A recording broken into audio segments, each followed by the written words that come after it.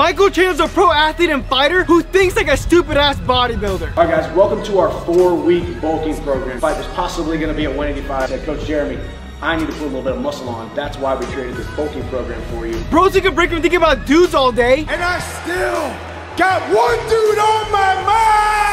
And did the common fitness marketing scam, which is super specific program. It's just like V-Shred selling his workout programs to people who hate working out and hate eating healthy. Whether you're bulking or cutting, what you do in the gym is the exact same. The only thing that changes is your diet. So no matter if you're an athlete or bodybuilder, what you do on a bulk and the cut in the gym is identical.